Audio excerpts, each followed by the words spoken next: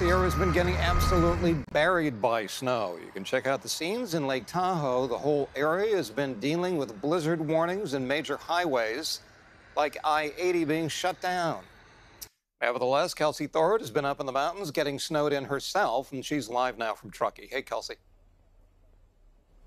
Hey, Brian. Yeah, we're right here. We're actually in the parking lot of our hotel because we were nervous about getting out today because the snow has been coming down. And I'll tell you exactly why we were worried about leaving.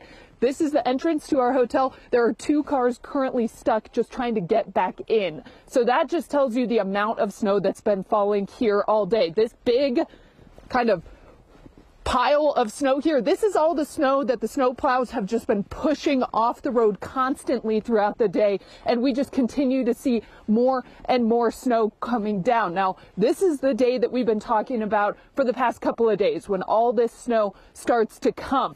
This is the day that people have been told to stay in. Thankfully, for the most part, people are staying in their homes. We caught up with a few people earlier today that were really just doing their best to shovel their front doors and cars to make it easier when this whole thing ends. Thousands of people in the Sierra woke up Saturday morning to find their front doors and cars buried under feet of snow. I had to get my shovel out of the car, which is interesting because it's up to your waist, and I had to dig out my my door to even get the shovel out. Look at my car.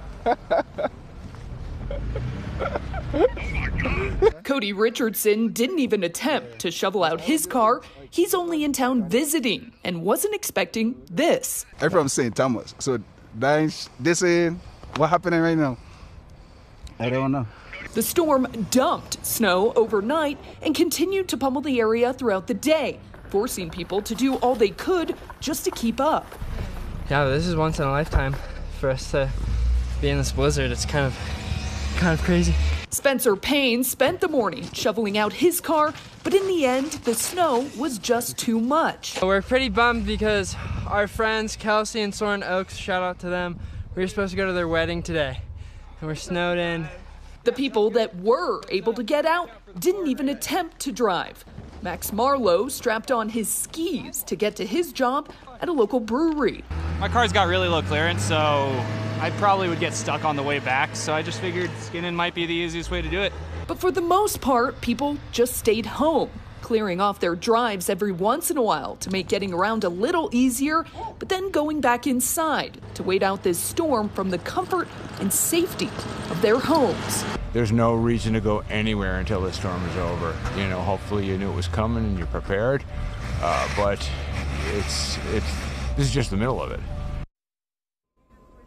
And he's right. This really is just the middle of it. You know, we're expecting snow into the night here. And you can see these are some of the cars that those folks were shoveling out this afternoon. And there's already a ton of snow on top of them. I'm just going to walk back here to show you how much snow. So this is an area where someone was parked. They're no longer here. This is how high the snow is. I'm 5'8", so that's about 5 feet of snow just right there, Brian. So this is an intense storm, and it's not over. We're still expecting a lot more snow going into the night and into tomorrow. Well, all right, there you are. Darkness is gathering. Snow is coming down. You're trapped in the parking lot. I mean, as a practical matter, what are you and Jim going to do for dinner tonight?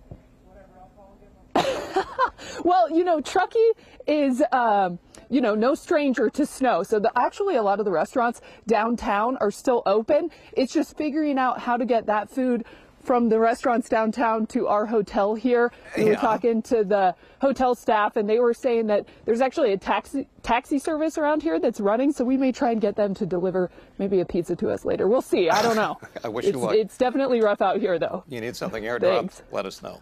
In Truckee, that's Kelsi Thorud. Kelsi, thanks so much. Kelsi and her photographer Jim will not be heading back to the Bay Area anytime soon. As you just heard, I-80 is completely shut down. Chains are required on Highway 50.